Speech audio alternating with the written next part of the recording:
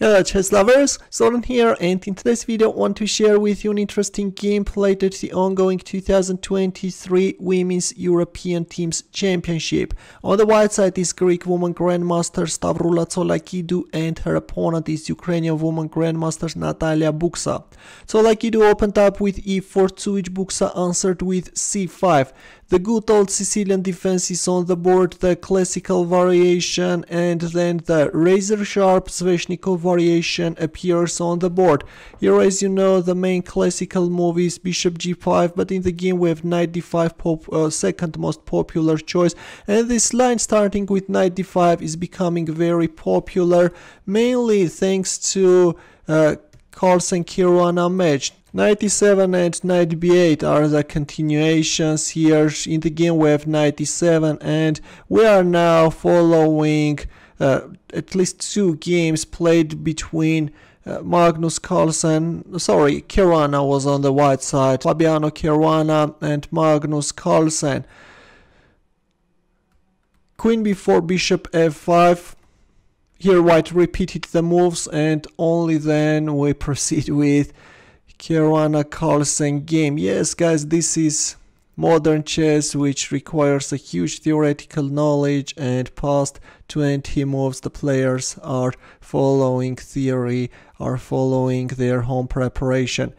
Queen a4 had been seen in Caruana Carlsen game. In the game we have bishop e2, and this is a move which Magnus Carlsen made against Sergei Karyakin in 2019.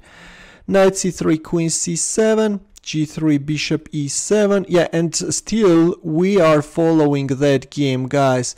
White castled kingside and black also castled kingside, allowing white to win this pawn. Knight goes to e5, but now black knight is occupying a very nice square, and that's something which gives black compensation. By the way, in here, in that game mentioned earlier, Carlsen-Karyakin game, Carlsen chose bishop e2 continuation, and only on move 22 we are deviating from that game. Knight d3, queen b3, and a very aggressive move by Buksa, bishop takes h4. Looks nice, looks promising, but let's see, where is black's compensation?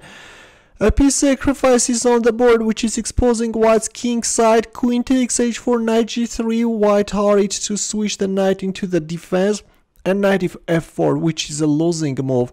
Better is moving back this bishop to h7 or queen h3. Knight f4, and this is the losing move, guys. Let's see why. Knight takes f5, queen takes h5, and the winning move by white. I guess this was the move which black overlooked in her calculations, and that move is queen g3, guys. White is now threatening mate in 1, but at the moment is allowing knight e2 fork. I guess when black saw this knight e2 fork coming, stopped calculating, so that queen g3 is not possible, but queen g3 is the move which is winning, the only winning move in this position, by the way.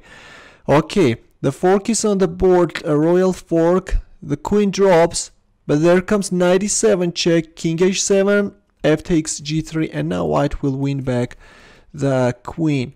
Yeah, some sort of an Anastasia's mate is coming, guys. There is no escape if you move away your queen.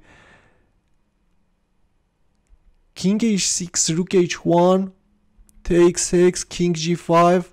Black king is in a terrible position, guys. There is no escape. Rook e8, rook f1. Now black king is in a mating net.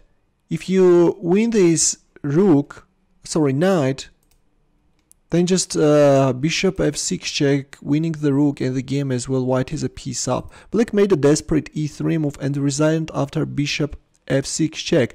The reason is that now if king g4, then rook f4 check, king h5, rook h4 checkmate. Yeah, there is no escape. Once again, this was a very nice combination by Stavroula Tsolakidou.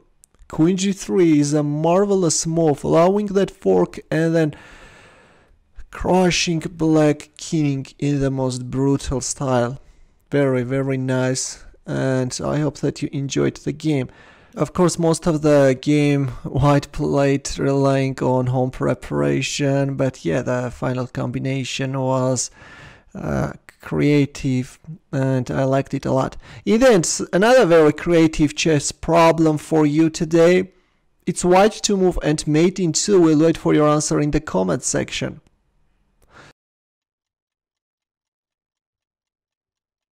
Thanks for watching. We'll see you in my next video. Take care.